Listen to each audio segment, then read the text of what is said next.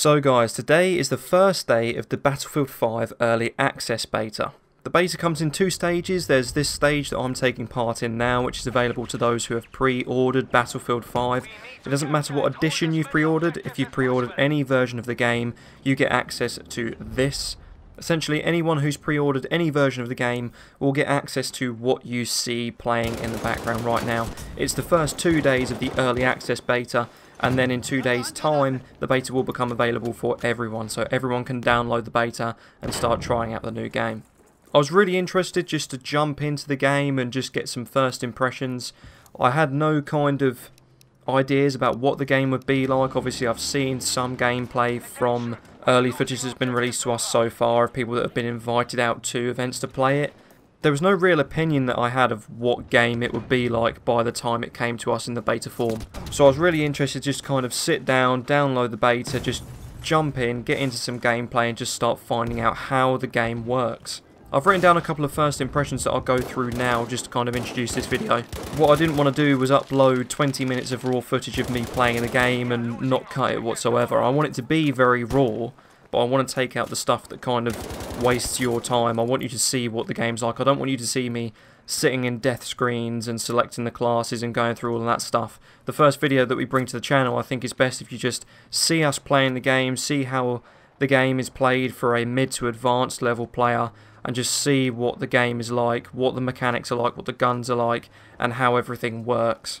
So I'll talk you through these first impressions while the gameplay is going on in the background. The first thing that I noticed immediately was that the recoil on these guns is totally different to that of Battlefield 1, Battlefield 4, Battlefield 3. You go way back into the franchise, this game is very different. The guns are very organic, they recoil in different directions. There's first shot accuracy for sure, there's definitely some way of being able to interpret what the gun will do. But you'll be in the middle of a gunfight, you'll be lasering someone, and then all of a sudden the gun will just jump. The sights will just jump left, right, down, up, almost as if your character is trying to fight the recoil, whilst you are also trying to fight the recoil through the controller. That's one of the things that really sprung out to me to begin with. The recoil can't necessarily be anticipated in this game. You kind of have to go with it, and I think a lot of people are going to be doing a lot more burst firing techniques and one-shot techniques. So if I was to compare the STG that I was using in this gameplay versus the Hellriegel in Battlefield 1, it's way less predictable. The Hellriegel in Battlefield 1, you could pretty much get used to the recoil. You could adjust a little bit with your controller whilst you were firing to control that. In this game, I can do that to an extent, but it's much harder, and the gun just kind of leaps around in your hand, much like it would do in real life. Second thing that really struck me very quickly into the time that I've had with the game so far, which to be honest is only about 2 hours, but what really struck me is that ammo does definitely have a real effect. If you get into 3 or 4 lengthy gunfights just with 3 or 4 people, you know, we're not talking about taking down a whole squad of enemies, we're talking 3 or 4 guys. If it takes you a little while to engage with them and actually get them, say if you're at a long distance, you run out of ammo before you've even reached the objective. You get to the objective, you're using your pistol, you're in trouble. That's one thing that really struck me. Obviously we knew that there would be a lack of ammo in this game because we start with less, and you'd have to kind of pick it up along the way, whether that be at ammo sites or off of dead players that you've killed. But it definitely makes a really big change to the way you play the game, the way you push forward onto the objective. You have to think and slow down a little bit. The time to kill seems a lot shorter as well. I mean, you'll see in the background some of the clips of me dying. It's like at the click of a finger, I literally just hit the deck. I literally just hit the canvas and that's it, all over and done with. Obviously, you get this really lengthy kind of death screen where you can call out to a medic and try and be revived, but to be honest, I just basically skipped it every single time. I just wanted to get back into the gameplay as soon as possible. I think that's definitely something they can change if they can speed that up. I see no reason why you should have to hold down L2 and just wait for that timer to tick down. I think you should just be able to go back to the lobby straight away, even if you wait longer to spawn. Just give me the option to get back to the lobby straight away, and then I can crack on and do my thing and save somebody else's life trying to save me. Headshots seem to be a really key thing at the moment. I don't know if that's something to do with the weapon recoil being harder to handle. It certainly seems like I'm getting a fair few headshots if I'm aiming sort of chest high to begin with, and then the gun sort of recoils back a little bit and picks up those headshots. Within 2 headshots, I'm downing someone. I think that really ties into the time to kill being, or at least feeling, a little bit shorter than previous games. So I think that's definitely something to focus on, and headshots are very key and quite common at this moment in time.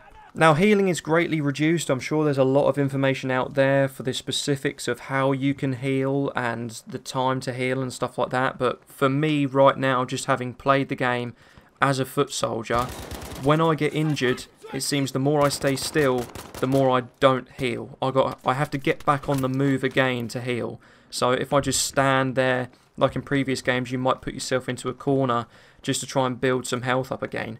That's not going to work for you in this game. You have to get back on your feet. Even if it's running in the opposite direction of who's coming towards you, you have to get back on your feet to start healing again.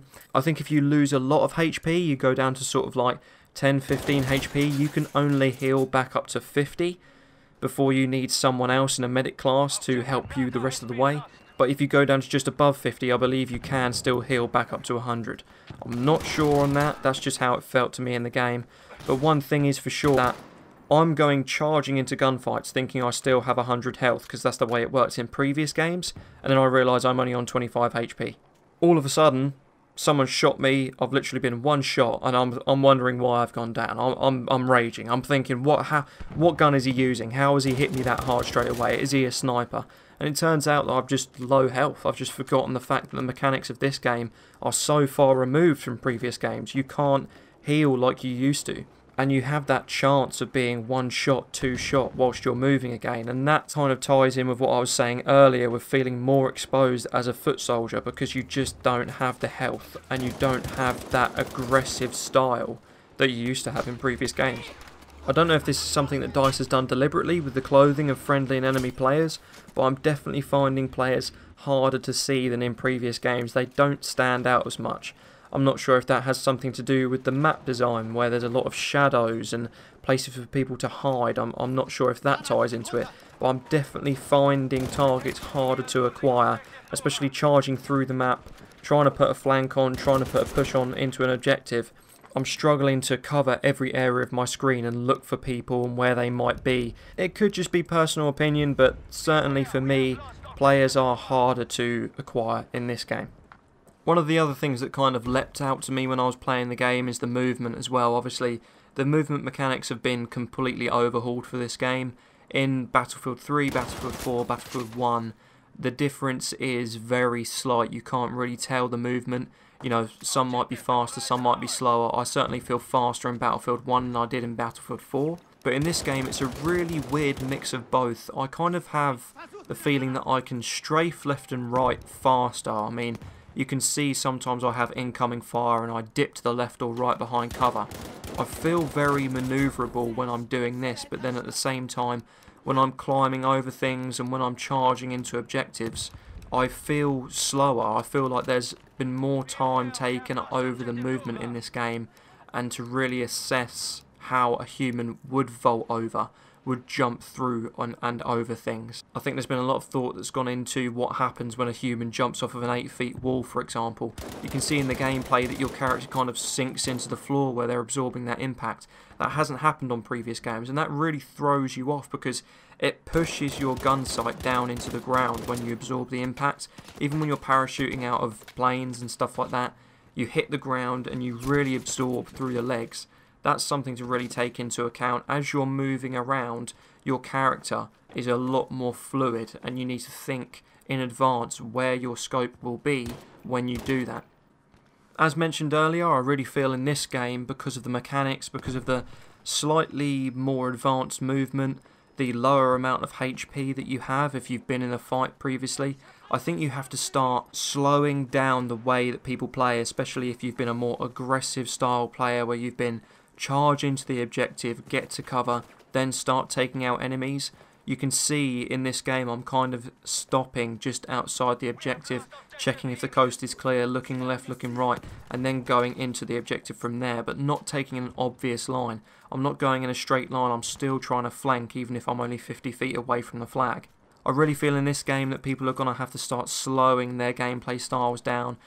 So far I think the game feels really good though. It's certainly a more immersive experience than previous games. I think the more I play the game, the more I will obviously adapt to the playstyle that is needed for the certain scenarios in this game. So the more I play it, the more I'll understand it, and you guys will get a better perspective of what it's like for someone that's been practicing for a little while.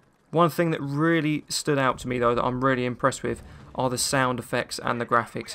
Graphically, I don't think the game is far removed from Battlefield 1. I'm sure if you got up close and personal to some things, then differences might start jumping out at you, but right now when you're rushing through enemy fire, there's nothing major that really stands out to me that differentiates the graphics from Battlefield 1, but it's still graphically an incredible looking game. It's a really lovely place to be, and it does feel more immersive. I don't know if that's something to do with the graphics or whether that's something to do with the actual gameplay mechanics, but it does feel like I'm really immersed in the map. The other thing that I'm really impressed with as well is sound effects. Every sound effect in the game I like. It's been recorded so well. If it's been manufactured, it's been done to the finest degree. If it's been recorded from real life audio of real guns, real grenades, real tanks, it's just been executed so fantastically well. A couple of things I picked out that really stood out to me were the sound of rounds falling to the ground. Now that's not a new addition. I know that games companies have been adding that into games for the past couple of years now, but the way it's done in this game is just so fantastic. What I've observed is that the sound changes depending on what surface you're on. There's a clip of me shooting over the top of some sandbags in this gameplay, and I hear the rounds falling to my feet, but I'm stood on a wooden crate, and it makes the sound of round wood falling on top of a wooden crate. And then later in the game you see when I'm just firing out on the concrete, it makes the sound of a round falling to concrete. It's just absolutely brilliant. The sounds when playing the game as well in terms of gunfights are very intuitive. I can really tell when I've got a normal hit marker, when I've had a headshot, when I've got a kill. In my opinion, that's been advanced further than Battlefield 1. It's probably been the most intuitive sound system that I've played a game with in Battlefield 1, and it's even better now. I can really tell what's going on without actually having to see it. So guys, that's just my basic list of first impressions for playing the game. I've played about 2 hours so far. I'm going to jump back in now and get some gameplay with all of the classes and bring that to the channel as well. So please do subscribe to the channel if you want to stay up to date. Like I say, we do have access to the beta for the next 2 days, well, today and tomorrow, and then we have access to it when it goes live to everyone as well. So we will be bringing a lot of gameplay to the channel in the next couple of days. Leave a like on the video if you enjoyed it, guys. Let us know down below in the comments section if there's anything you would like to see in particular that we can record for you. Stay up to date for more Battlefield 5 videos in the upcoming days, and we will see you there.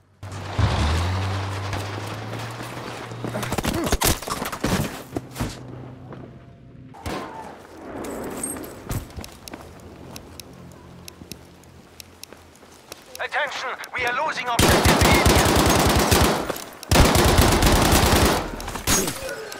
Objective Emil has been lost, soldiers.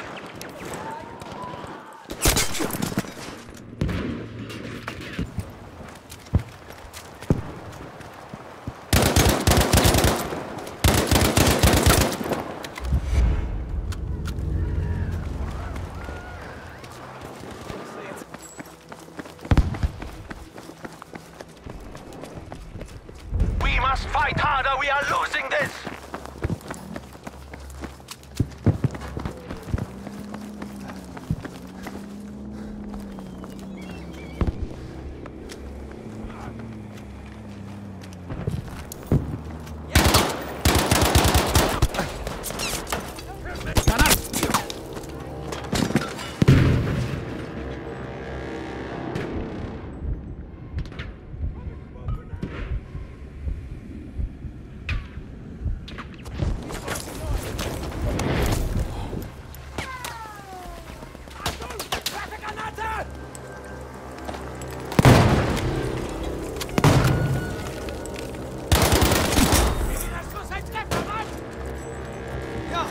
Hilfe für dich!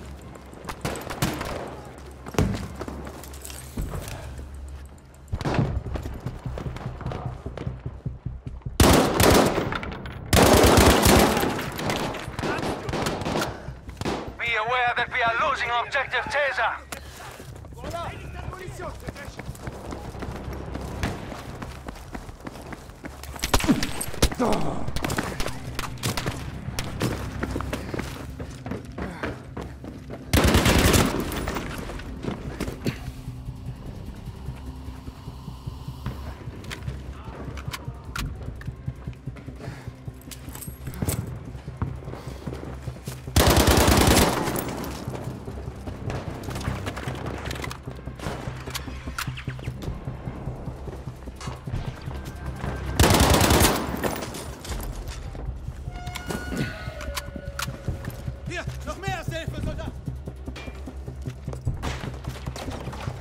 Objective Dora has been lost.